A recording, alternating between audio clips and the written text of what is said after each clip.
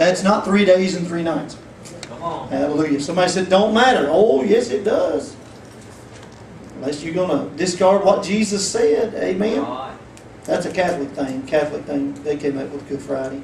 Yeah. Look back in your church history, you'll find out that the Catholics came up with Good Friday. Amen. Hallelujah. And got it wrong one more You got it time. wrong one more time. Yeah. Yeah. No way that math don't add up. Hallelujah.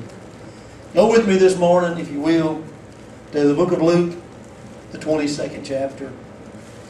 Hallelujah. What a blessed week this past week has been. My. I went over to pick up the newsletters and had an opportunity to go by the hospital and visit with Sister Martine and pray with her and visit Brother Brad and pray with him. Hallelujah. And believe in the Lord to work mightily on both of them.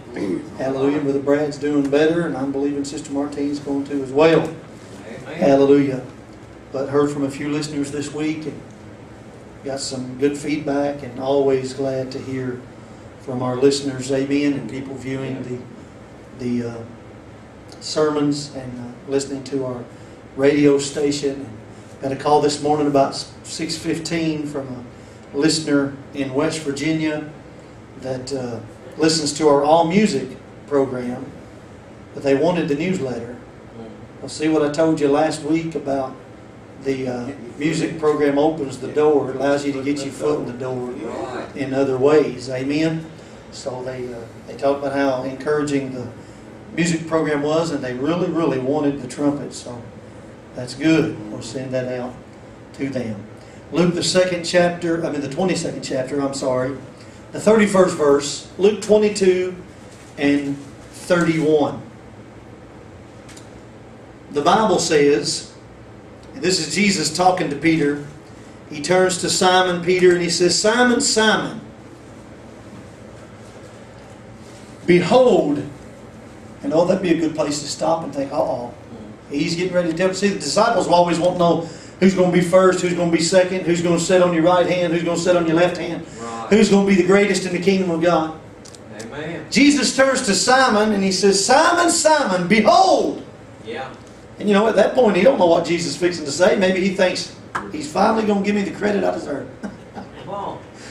He turns to him and says, behold, Satan hath desired to have you.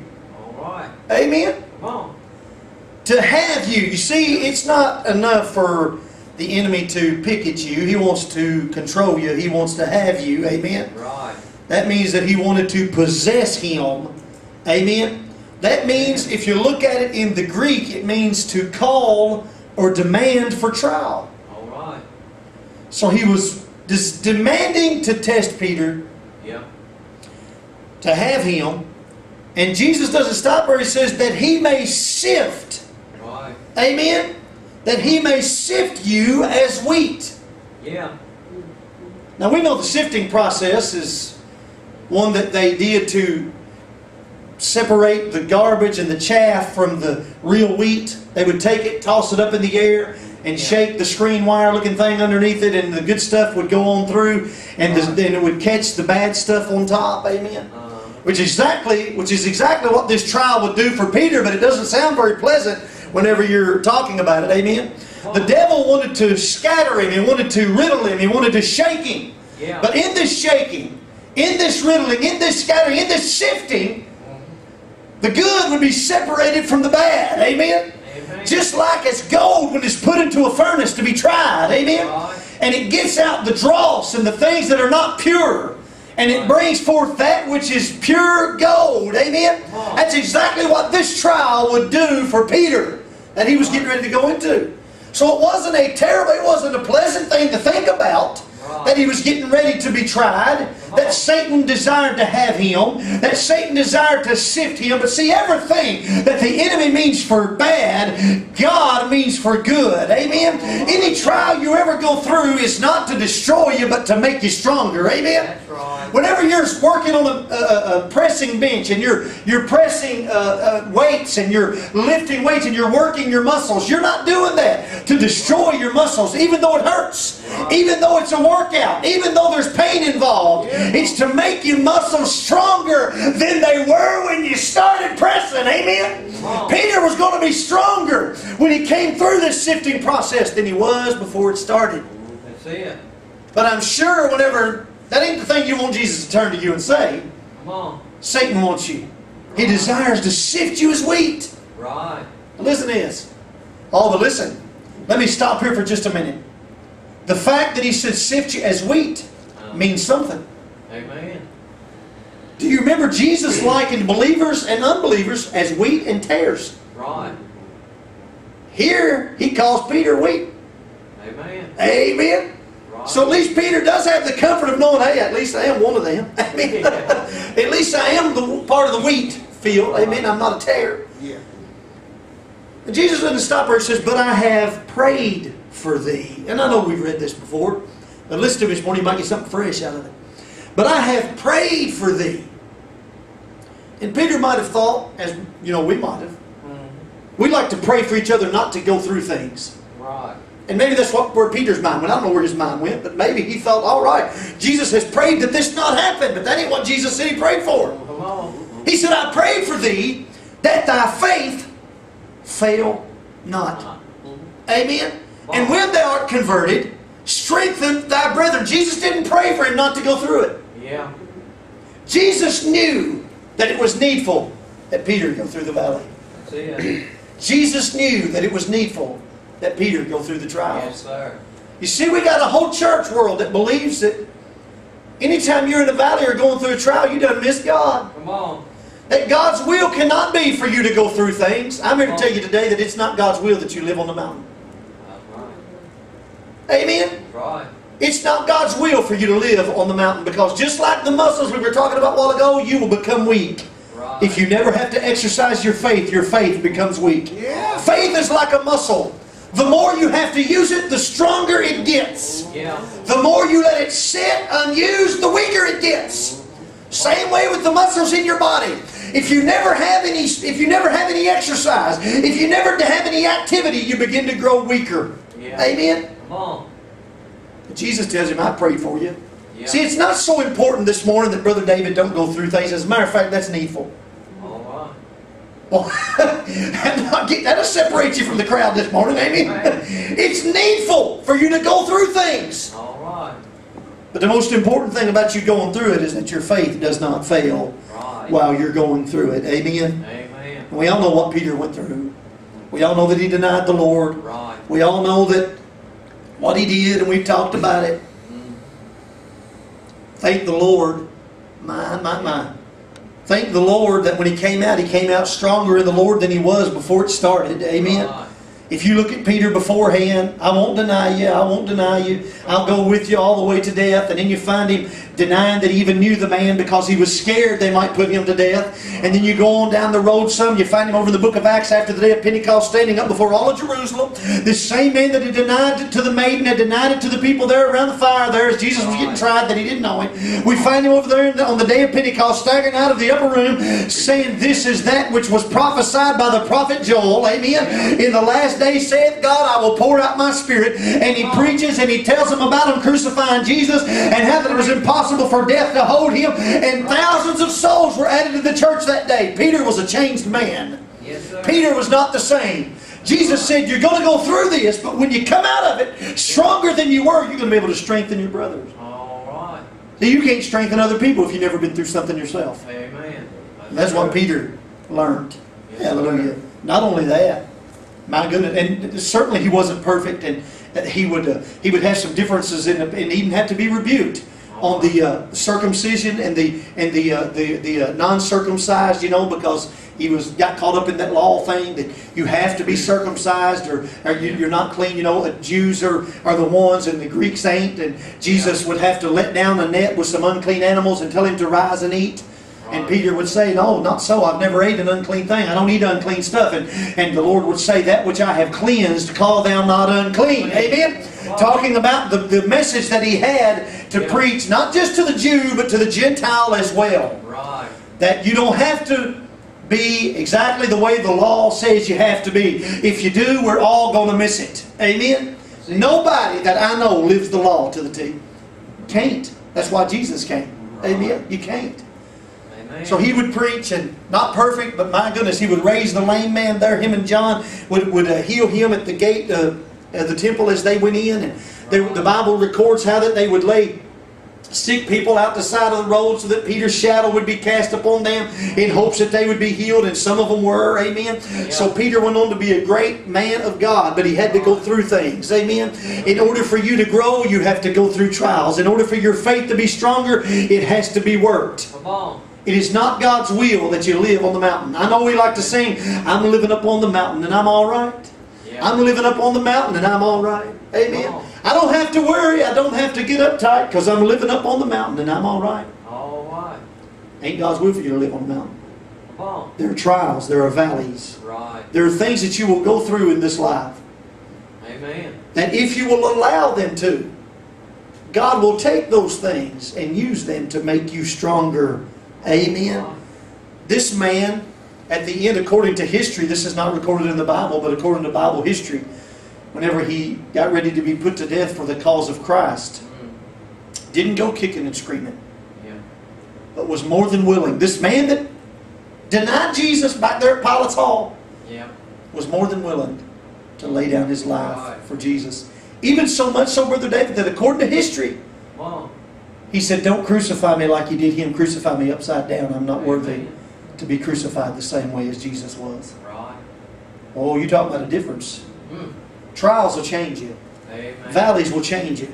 Right. If you go through those and you hold on to your faith, and your faith becomes stronger. Yes, sir. Amen. Jesus didn't pray for Peter not to go through this thing. I could pray that for you today. I could come down here and I could pray, Lord, please don't let Brother Sleece ever go through nothing. And my prayer would be in vain, because Sleece's going to go through some things. Right. Every one of us. There ain't a one of us, one of you out there at the sound of my voice, there ain't a one of us that don't go through things, that aren't facing things. Just this past week, I can name a dozen people that I ran into, that I talked to, that I got emails from, or that I went and seen that are going through things. Right. They're facing things. And to pray for them never have to face another battle would not be a just and fair prayer. Right. Because it's not God's will that you never go through a trial. It's His will that that trial makes you better and makes you stronger and tries your faith. And your faith becomes greater than it was whenever you went in. Right. I know many times we are told that if we're going through something, and this is the mindset of the church, the biggest part of the popular church, that if you're going through something, we must have missed God's will somewhere along the line. Come on. Amen? Somewhere or another, you must not be in God's will. James would say in James, the 1st chapter, you don't have to go there, but I'm going to read it to you, the 2nd and 3rd verse. My brethren, count it all joy when you fall into divers temptations. Now that means adversity, it means trial, it means experience. He says, count it all joy when you experience these things. Why? Verse 3 says, knowing this, Brother David, that the trying of your faith worketh patience. But let patience have her perfect work, that you may be perfect and entire, wanting nothing. Come on. Job said, but he knoweth the way I take. When he hath tried me, I shall come forth as gold. All right. See, the Bible likens our trials and our valleys to the trying of gold. Amen. I remember the story someone said, someone wrote that there was a silversmith and he was putting the silver into the fire to get all of the impurities out of it. And someone asked him, how do you know when the silver, see, if you leave it in there too long, you'll destroy it. You have to leave it in there just the right amount of time. Right. He said, they said, how do you know when it's ready? He said, whenever I can see my reflection in it. Oh, my. That's what trials, that's what the valley experience will do for us. If we will allow it. Right. Amen. Right. It will bring us to the place, hallelujah, my, where the impurities and certain things, many times, you come out of the valley with a lighter load than you went in with. Amen. Amen. All of us carry around baggage. Right. Right. Amen. You ain't going to get rid of it living on the mountaintop. That's it. You ain't going to get, your faith doesn't get stronger Come living on. on the mountaintop. It's whenever your faith is put to the test, whenever you have to work it like a muscle, Right. whenever you go through the valley. Today's sermon is called Finding a Song Yeah. in Your Valley. Amen. Finding a song in your valley. Right. Now we all know the story of Paul and Silas. We've preached it, we've taught it, we've sung it, we've Right. talked about it. How that at midnight they're in the Philippian jail. Yeah. They were beaten, they were bruised, they'd been thrown in there. But instead of murmuring and complaining, Come on. they begin at midnight, the Bible says, to sing praises to God. Right. You see, here in the midnight hour, Paul and Silas found a song. Yeah. Amen. Come on. They begin to, instead of singing gloom, despair, and agony, it ain't that we don't sing in the valley. Yeah. Well, sometimes we do. Amen. Come on. Gloom, despair, and agony on me, deep, dark depression, excessive misery, or maybe your cheating heart, or whatever.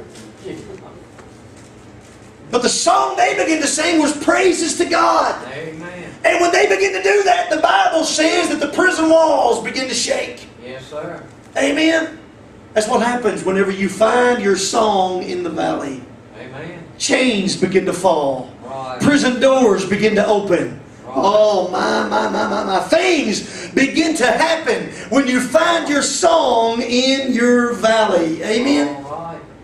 True. Listen to this. Zechariah 13:9 says, and he's talking about God's people, I will bring the third part through the fire, and will refine them as silver is refined, and will try them as gold is tried. They shall call on my name, and I will hear them. I will say, it is my people, and they shall say, the Lord is my God. Psalm 66:8 says, Oh, bless our God, ye people, and make the voice of the praise to be heard, which holdeth our soul in life, and suffereth not our feet to be moved. Come on. Then he says, For thou, O God, hast proved us. You have tried us as silver is tried. I'm trying to tell you this morning, first we got to get out of the mindset that, oh no, I must have missed God because some things are going wrong. You just may be in the place where your faith is being tested, where your faith is being tried, where some of the impurities that are in your life is being burned away by the trial and the affliction that you're walking through, to the place where when you get through the valley, you realize He still holds my hand. He's not waiting on the mountaintop for me to get back up there. He's in the valley with me. Amen. The shepherd didn't send the sheep down into the valley and say, I'll wait up here on the mountain till you get back. He went with, not only He go with them, He led them through the valley. Amen. That's what David talks about. It's hard to talk about the valley without talking about Psalm the 23rd chapter. Amen. He leads me beside the still waters. He restores my soul. He makes me to lay down in green pastures. And all of this is done in the valley. All right. Amen. Finding your song in the valley. Amen. I'm persuaded that Peter found a song in his valley. Come on. How do I know this? His faith didn't fail. Right. Amen. I'm sure he was discouraged at times. It wasn't easy. It's not easy on your flesh. I'm not talking about going around with a big S on your chest, always being superhero or something. I'm talking about your faith being steadfast. We were talking about that the last few weeks. Unmovable. Immovable. I'm talking about your faith holding to Jesus. Amen. I'll be clinging to a saving hand. Amen. I might be facing it today. I may be walking. I may not be on the mountain like I was the last time you saw me. But I'll still be holding to His nail-scarred hand. Amen. My faith in Jesus will be intact. People say, everything that I've known has been shaken. Well, sometimes everything we know needs to be shaken, except for the fact that we know Jesus. Amen. Right. We go through this sifting process, this trying process. Yeah. And how you come out of it may depend on whether you found your song Yeah. in your valley or That's not. right. Amen. Amen. I've prayed for you Come on. that your faith fail not. Peter would say in 1 Peter 1:7 that the trial of your faith, being made more precious than of gold Yeah. that is perishable. What's more precious than gold? Your faith. Faith. Amen. Though you can have all the money in the world, if you don't have faith, you're going to split hell wide open. Amen. That's right, brother. Money does you. I posted this week on Facebook. Tell it. Godly prosperity has nothing to do with money. That's it. Nothing. The church world don't think that. Just turn on there and watch Mike Murdoch or some of the other people. Amen. Yeah. Godly prosperity has... Now, I'm not saying God don't want you to have some money. But I'm telling you, you don't have to have money to be prosperous in God. That's right. Amen.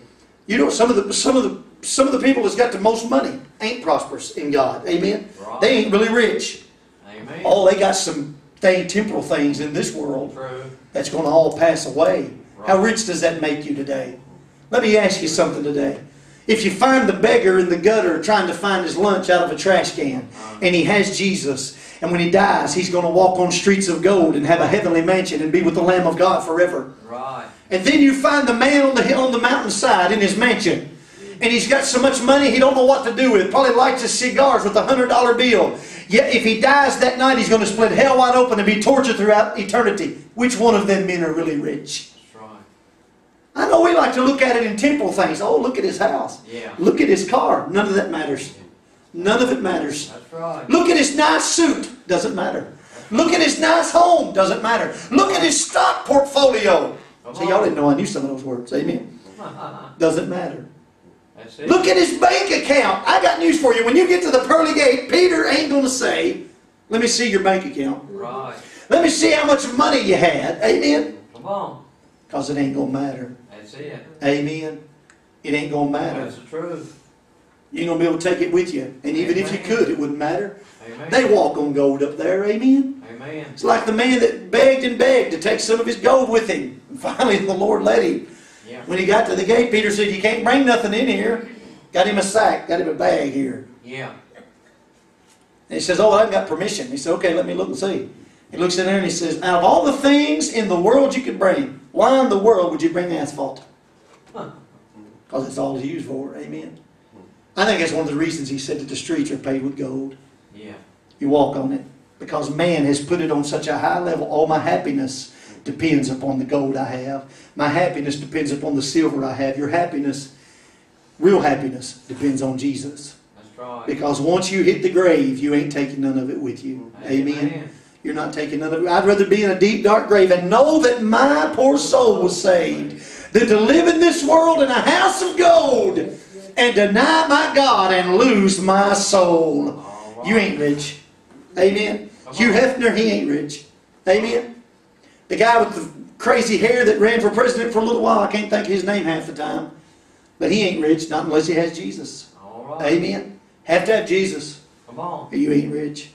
Oh my goodness, I feel good this morning. Praise the Lord. I remember a story, I've told you these before. I remember a story about a rich man that had all these servants. And one of them's name was Mose. And Mose was a godly man. He didn't have much of nothing. Lived in a little sharecropper shack there on the plantation. Yeah. But he had a dream that the richest man in all the valley was going to die. So he goes up to the big house there on the plantation, and he says he wants to see the master. He wants to see the guy in charge. And he says, I had a dream that the richest man in all the valley is going to die. And he just laughed in his face, you know, because he tried to warn him. Yeah. He just laughed in his face and sent him on his way and said, oh, Moses, he's crazy. But to be on the safe side, he calls the doctor and has a physical, and ain't nothing wrong with him that they can find. They set up all night playing poker because he's dreamed that the rich man in all the valley is going to die tonight. Right. So they set up all night watching for death just to make sure. Moses is crazy, but just in case he ain't, you know. Yeah. So they set up all night long drinking and playing poker and all of this, thinking, you know, everything's all right. Daylight comes, the rich man there on the hill still alive. And he said, well, I guess his dream about the richest man in all the valley dying really was just a bunch of nothing. They get a knock at the door, and it's one of the servants. They said, Master, we wanted to tell you that old Mose died last night. See, Mose was the richest man in all the valley. Right. Living in a sharecropper's shack, working for the big man on the hill. But the big man on the hill ain't such a big man when it comes to death if he don't have Jesus. Amen. Amen. What happened to the rich man and Lazarus? Lazarus the beggar carried away with the angels into Abraham's bosom. And Abraham, looking over into the place of hell, sees who? Not Lazarus, but the rich man crying in torment because his gold didn't matter. Oh, how I got off on all that. But money doesn't matter today. Amen. Amen. We're talking about finding your song in your valley. Amen. Right. And your faith not failing when you're going through a trial. Amen. How many times have you found yourself saying, "Oh God, please send a trial so my faith will get stronger"? That ain't what we usually pray. But sooner or later, trials are going to come. That's right. Amen. And the important thing is not that you don't face things. Matter of fact, that's needful. You need to face things. Right. You need to have exercise for your faith. Amen. Right. We see it in Peter's life. We see it how Paul and Silas found their song at midnight. And I'd read all that to you, but I don't have time this morning. But the Bible says at midnight, Paul and Silas prayed and sang praises unto God, and the prisoners heard them. And suddenly, the Bible says, there was a great earthquake, and the foundation of the prison was shaken. And all the doors were open, and everyone's bands were loosed. And the jailer, hearing all this, thinks, "Oh no, they've escaped. I'm going to kill myself," because that was an offense worthy of death if you let a prisoner escape. Amen? Amen. But Paul cries from inside the prison with a loud voice and says, "Do thyself no harm. We're all here." Right. Not just me and Silas. He didn't say me and Silas are still here. All these other jokers, when their chains fell off and the doors opened, they took off running. No. Because they heard Paul and Silas singing praises to God. I can't imagine. Here you got old Jethro sitting over there a couple of cells down. Probably in there because he stole somebody's chickens or stole their ham or something. Whatever he's in, maybe he's in there for murder and he's getting ready to face, the trial.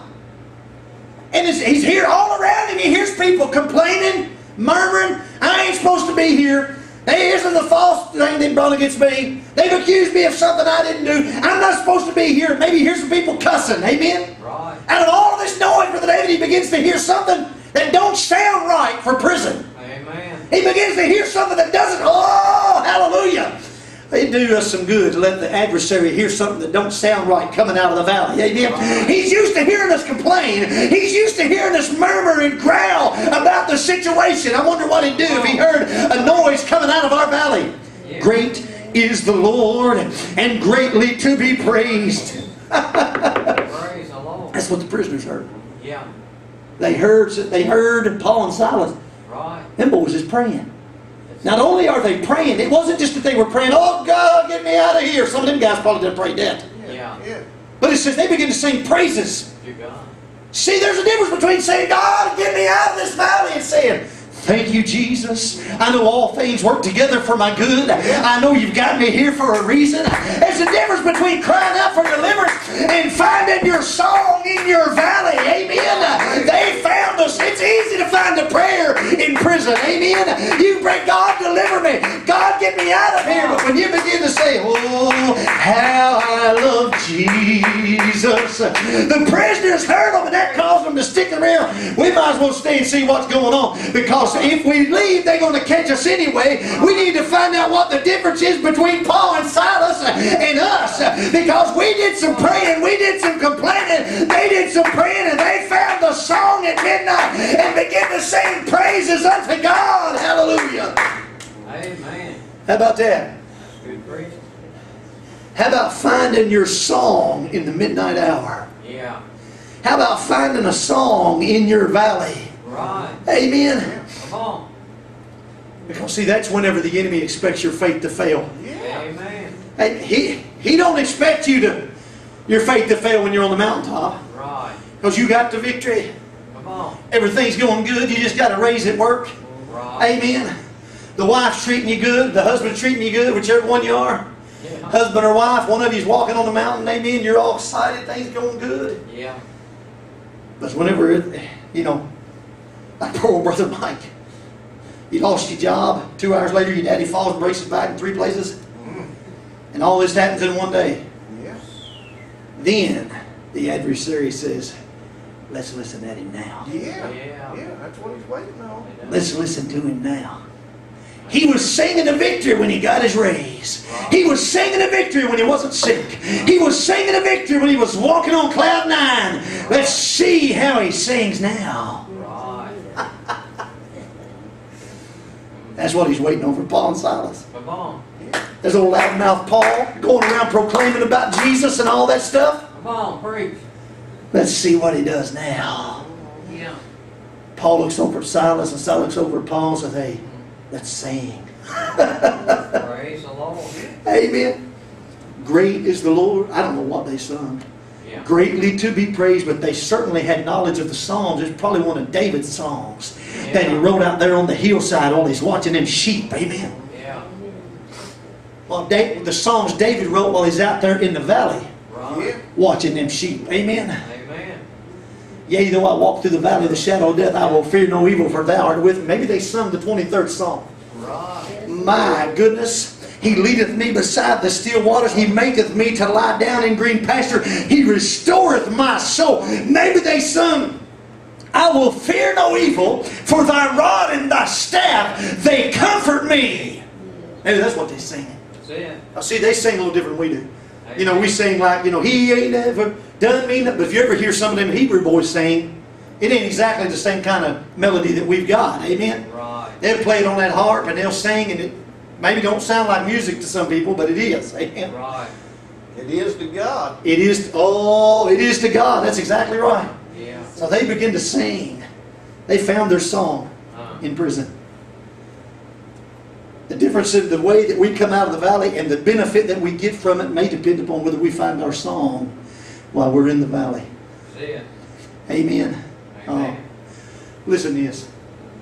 I'm fixing to close here in a minute. Hallelujah. Finding a song in your valley. I know I keep repeating that, but it's on purpose. You will never find it until you first realize that just because you're in the valley doesn't mean you're out of God's will. Amen? You will never find it until you realize that it's not because of some reason that God is punishing you or that you're not getting God's best because of your lack of faith or your lack of positive confession. Amen? Amen. You will never find it. You will never realize it. You will never find your song in the valley until you realize that this did not come to stay, but it came to pass. Amen? All right. If you do not realize that this is the trying of your faith and not the destruction of it, you will never find your song in the valley until you realize these things. Until you realize that He is not only God on the mountain, but He is God in your valley as well. Oh, you'll never find your song. But when you realize that the same God that you sang praises to when you was walking on cloud nine is the same God when you're walking through the valley, then you can find your song in your valley. Amen. Hallelujah. Glory to God. Until you realize that no matter what's going on in your life, the shepherd is with you. He's watching and He's working it out for your good. And when you realize those things, it ain't so hard to sit in jail at midnight and begin to sing, great is the Lord and greatly to be praised. Amen. When He hath tried me, I will come forth as gold. He's restoring my soul. He's going to use me right here where I'm at. I'm going to find my song in my valley, and I'm going to sing praises to God. Right. Hallelujah. Thank you, Jesus. When you realize these things, it's important. Listen to me. You'll never find your song in the valley until you realize that just because you're in the valley doesn't mean you're not in God's will. Amen. Right. We got this all messed up. We got people who saying God only wants the best for you. He never wants you to face anything. He never wants you to go through a trial. That's hogwash. Right. Amen. He wants to use the trials that you will go through to strengthen your faith. Right. So that you in turn can strengthen others. Amen. Amen. The song we opened up with today, this valley is for me. You see, something else you have to realize in order to find the song in your valley, you have to realize that it is your valley. Right. It didn't happen by chance. Amen. You hear what I said? Yes, sir. God's ahead over all things. That's right. Amen. It's time we claimed our valley. Yes, sir. Tell the enemy, this is my valley, you shut up. Yeah. I'm going to get what God wants me to have out of this valley. Come on. Oh, hallelujah. Israel's biggest victories was won in valleys. That's right. Amen. All the enemy, remember David and Goliath, they were in the valley Right. when that battle took place. The enemy likes to step up and beat his chest and say, what are you going to do? Right. But little David always had a song. Amen. Amen. Takes a sling and a stone Right. and brings him down. It's your valley. And in the beginning, God. Amen. And that there's nothing that He cannot see you through. Did you hear that this morning? Amen. It's your valley. Right. This valley is for me. The waters have been made so sweet. A place of rest for my weary feet. This valley is for me. Amen. A far cry from the mountain scene. Oh, the grass here has been made so Right. green. My shepherd chose this route, and I can say without a doubt, this valley is for me. Come on. Amen. When you realize that, when you realize that singing is the last thing that the enemy expects you to do, Right. he don't expect that. Amen. We play something on the radio station every December. It's called The Great Church Robbery. And it's a little comical story, and it's based, at least it's parody, to the Grinch. The man that lives next door to this church, and they're ringing bells, gets on his nerves, and they're singing every Sunday, gets on his nerves, so he decides he's going to teach them. He goes into the church when nobody's there, he backs his old pickup up there, and he loads up their songbooks and their Bibles and even the rugs off the floor. While he's doing that, a little girl comes in and says, "Excuse me, sir, but what are you doing?" And quickly thinking, he thinks, I'll act like I'm a blind man. And he tells the little girl, he says, "I've come because I want to bless this church. I'm taking out all the old stuff and I'm going to bring back some new things." And of course, the little girl, she believes him. And he turns to go away, and the little girl says, "Before you go, can I pray for you?" And before he can say no, the little girl walks over and puts her hand on him and says, "Lord, give this man back his sight." He says, "That's fine and that's good." He rushes on out there and he gets in his truck and he heads on up the mountain with all of the things. The hymnals, the songbooks, the Bibles, everything that was in the church that he thought caused them joy. He gets out there and he's going to throw it off the cliff. Right. And he says, it's time for them to have their Sunday morning service. Let me see if I can hear them down there murmuring and complaining.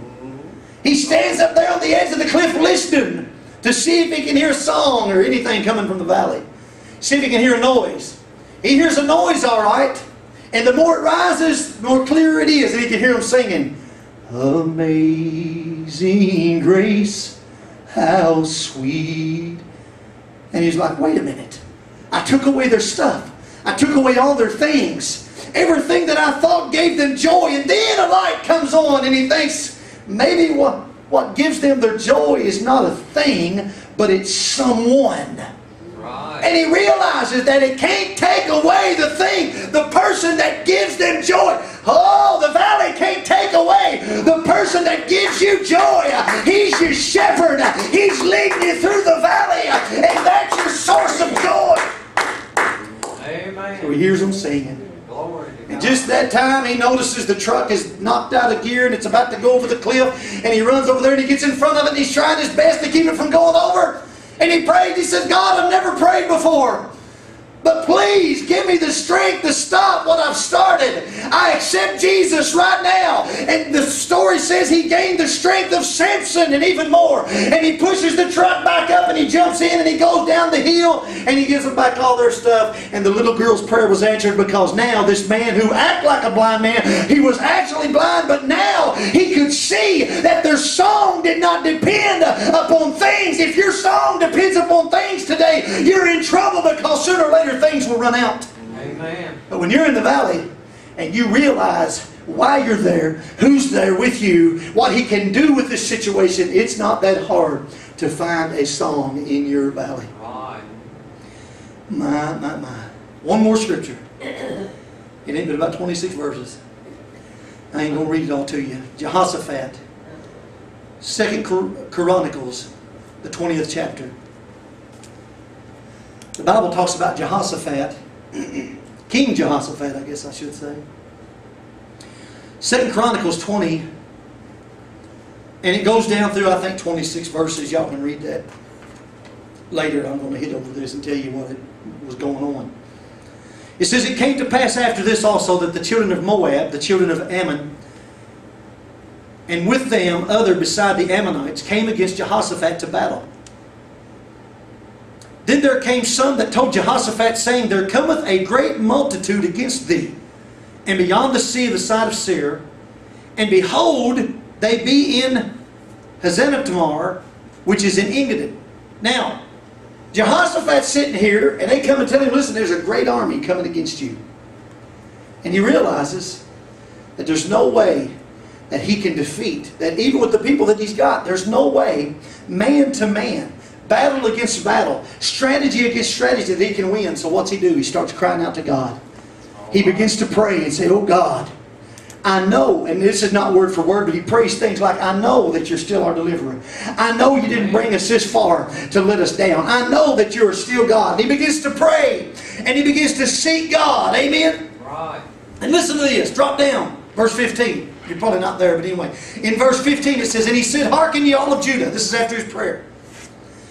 Thus saith the Lord unto you, be not afraid nor dismayed by reason of this great multitude. For the battle is not yours, but God's. The valley, see, is mine, but the battle is God's. Amen. There be later time here, and I believe it's in the book of Joel, that he calls a place called the Valley of Jehoshaphat. The valley is called the Valley of Jehoshaphat. The valley was Jehoshaphat's. The battle was God's. Amen. The sooner we realize, yeah, this valley is mine, but the battle is God's, the easier it'll be for us to begin saying praises unto Him, regardless of where we're at and what's going on. It's not my battle, it's His. That's right, brother. And the Lord told him, Amen. the Lord told him, you ain't going to have to fight in this battle. That's true. That's our problem. We try to fight our way through our valley. We try to fight our way through the trial. We've tried to fight out against everything, and it's not even our fight. Right, brother. Verse 17 says, ye shall not need to fight in this battle. Set yourselves, stand ye still, and see the salvation of the Lord with you. Yeah. Fear not, nor be dismayed. Tomorrow go out against them, for the Lord will be with you. Right. My goodness, have you found your song yet? Hallelujah. Listen to this. Drop down to verse 22. No, 21. And when he had consulted with the people, talking about Jehoshaphat, talking with the people, he appointed singers unto the Lord, Yeah. that they should praise the beauty of holiness as they went out before the army. Are you listening to that? And to say, praise the Lord, for His mercy endureth forever. Maybe that's what old Paul and Silas was singing there at midnight in the Philippian jail. Praise the Lord, for His mercy endureth forever. Praise the Lord, for His mercy endureth forever. Praise the Lord for His... Oh, that's the thing the enemy don't expect to hear. That ain't what the enemy expected to hear from the people of Jehoshaphat as they came along either. Amen. They knew they were outnumbered. They knew they were outmanned. They knew they were outmilitaried. Yet here comes these people with singers in front of them singing, praise the Lord, for His mercy endureth forever. Praise the Lord.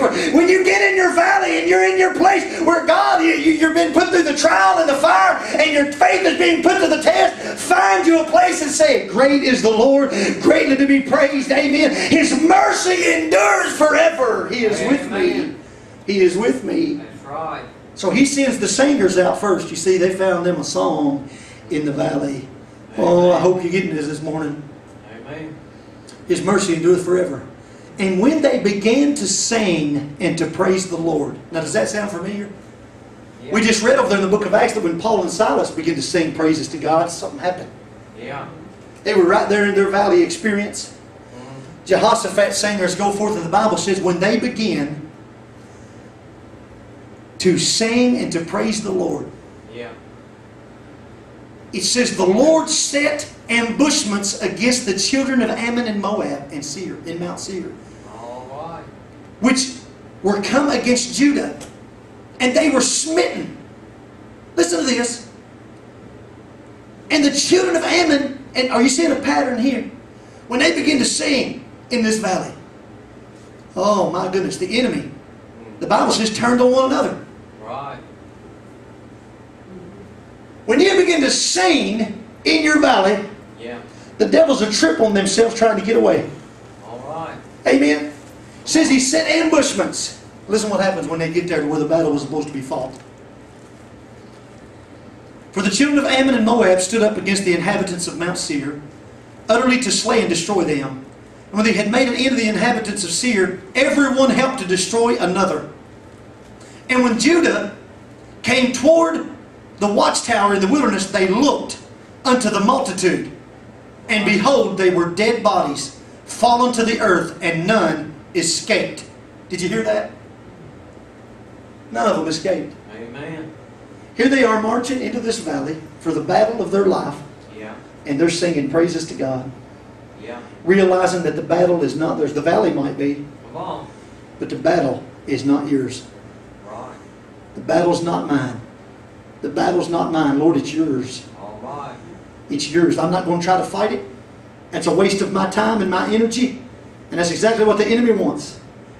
I'm going to leave it up to you. I'm going to sing praises to you. I'm going to find a song in my valley. And I'm going to sing. Amen. Oh, hallelujah. Amen. And the enemy was defeated. When Paul and Silas began to sing at midnight, something happened. When you begin to sing, Joel 3 and 2 where I was telling you about, he talks about the valley of Jehoshaphat. Now some scholars believe this was the same valley Joel was talking about. Some of them believe it was just a figurative thing that he was using. Either way, the valley was called the valley of Jehoshaphat. It was his valley, but the battle was God's. Whatever you're going through today, yeah, it's your trial.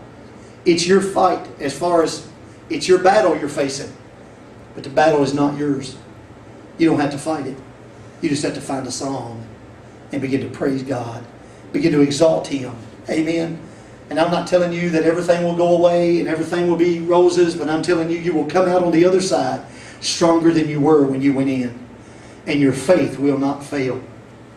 Your faith will not fail. Amen. When you find a song in your valley. Praise the Lord. And finding a song in your valley may be the difference on whether your faith survives the valley experience that you go through.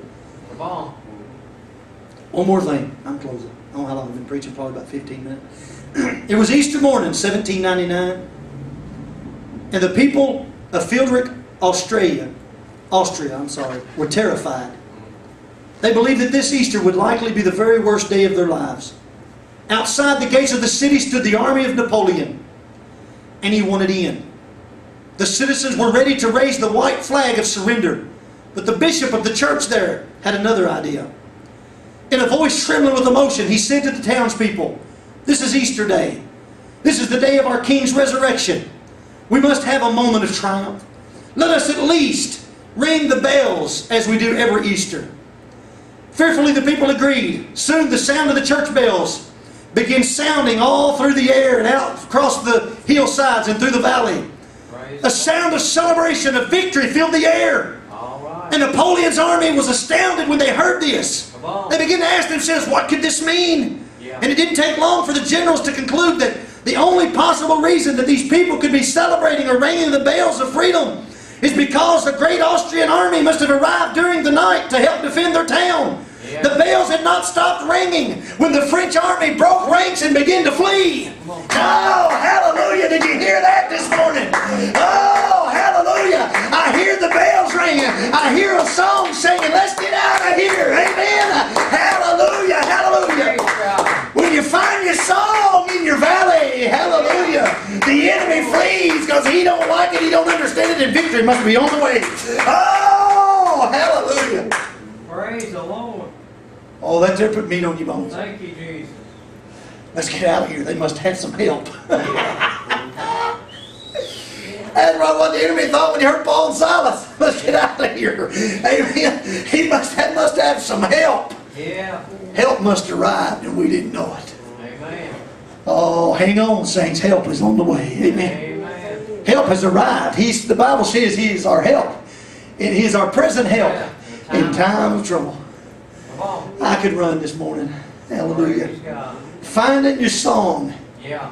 in your valley. Hallelujah. Ring the bells of freedom. Yes, sir. You are not bound today. Amen. Amen. Hallelujah. That's the truth. Someone else has something this morning.